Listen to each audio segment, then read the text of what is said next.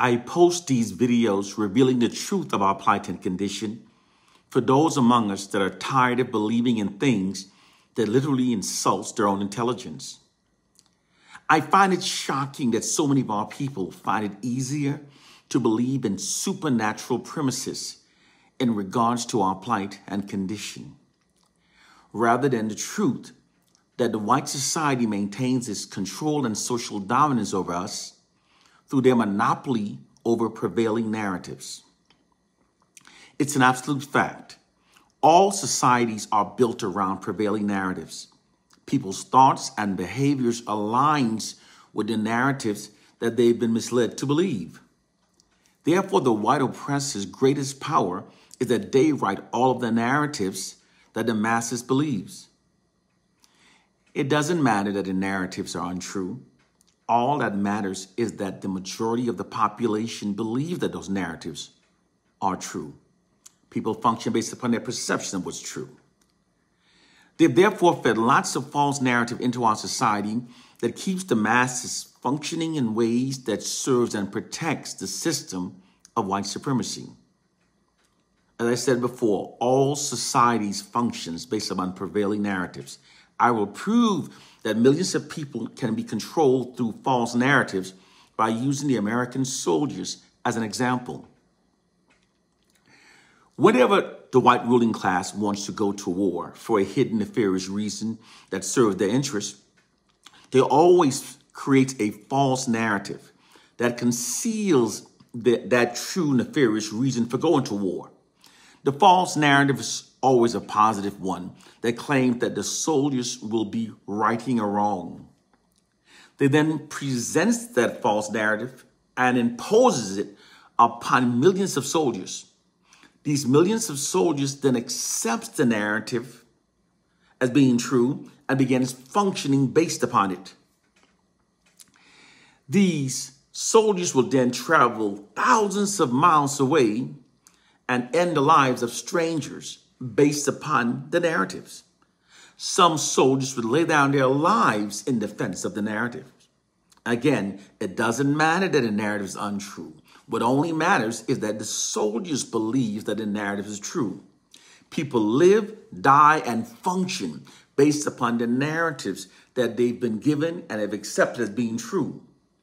Likewise, the same social science of utilizing false narratives to control large populations, the same as doing with soldiers, is being used to control large populations. It's also used to steer societies towards objectives.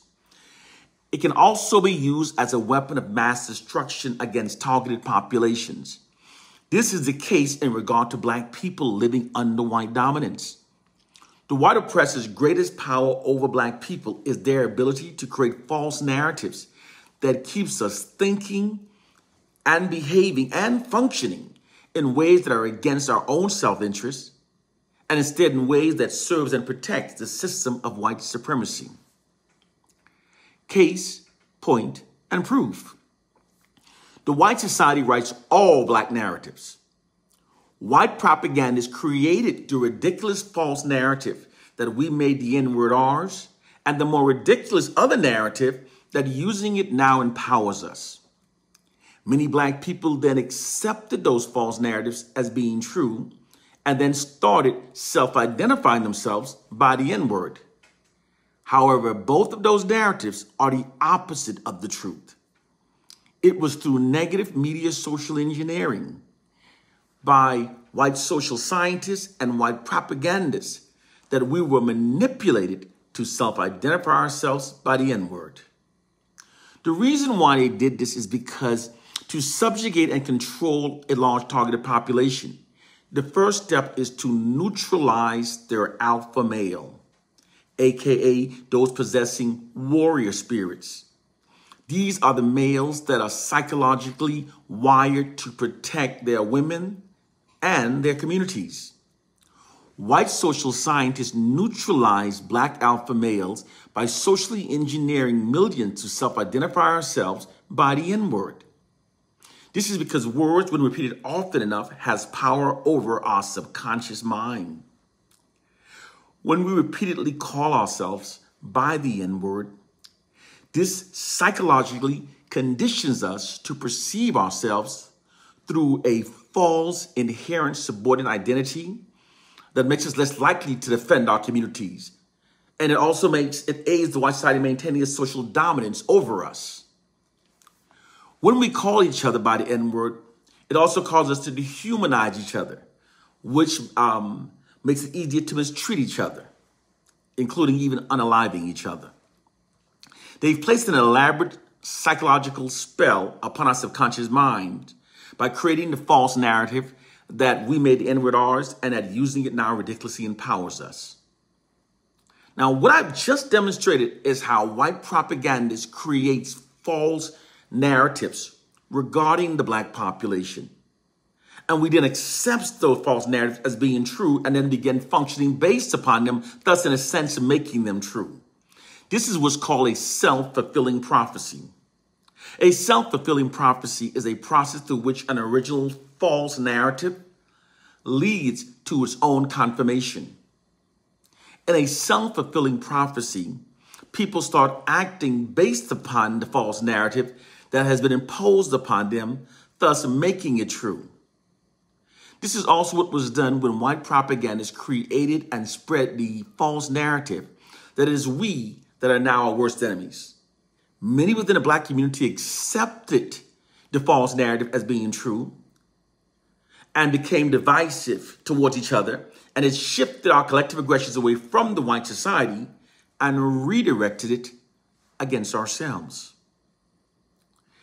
The reason why millions of black people believe that they've confirmed their negative assessments about our racial group is because once a false belief has been successfully embedded into the human mind, many people will then only notice those incidents that appears to confirm the false embedded belief and will become psychologically blinded from noticing the overwhelming information and incidents that refute the false belief. Then based upon this psychological blindness, many will insist that they've confirmed it for themselves that the belief is true, although it's in fact not. This is what's called the illusionary truth effect. The white oppressors constantly creates false black narratives that are designed to negatively impact us and then imposes them onto our communities. And then many of us conforms to those false narratives.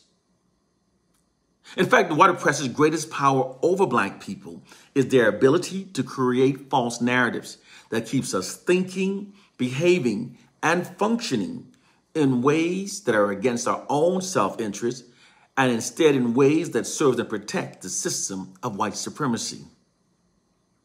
This is our hidden reality. White social scientists also determined a long time ago that they could control the black population and subdue unified black protests by keeping the black masses believing the fraudulent worst narratives about ourselves. People are easily controlled by the narratives they routinely receive about themselves. Positive affirming narratives unifies and uplifts the people. It can even give them the confidence they need to stand up against their oppressors. However, to the contrary, when people are constantly inundated with negative, demoralizing information about themselves, this causes the exact opposite to happen. This divides them, makes them self-loathing, makes them self-doubting, and causes them to lose confidence within themselves. This loss of confidence not only makes them more compliant with their oppressor's dominance over their lives, it in fact makes them even prefer it. This demoralization process utilizes the immense power that shame has upon the human mind to mentally enslave millions of black people. Those black people who do not critically think never notice their mental chain. But even worse, it attacks the core foundation which bonds us as a people, and we can then be ruled over forever. Those of us who tell you the truth are trying to free you from a mental prison that you don't even know you're trapped within. And the most difficult prison to escape is a prison for the mind. The truth has finally come forward, but they've brainwashed millions of us to fear it and to hate those who speak it. These are those black people that have been literally brainwashed to now act as wardens of their own mental prisons. A lot of you right now hating me for telling the truth. Millions also refuse to accept the truth because of the inherent call for action that keeps us, that comes from accepting the truth. Therefore, we cling to our biblical fairy tales and our silly slave syndrome myths that keeps us in a safe zone. It is time to wake up to our reality.